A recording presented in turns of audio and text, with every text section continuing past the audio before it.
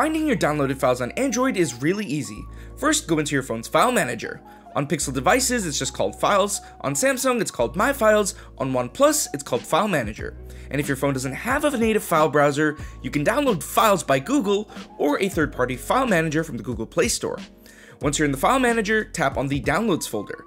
You should then see a list of all your downloaded files, photos, videos, and documents in there. Be sure to follow Android Authority for more tech tips.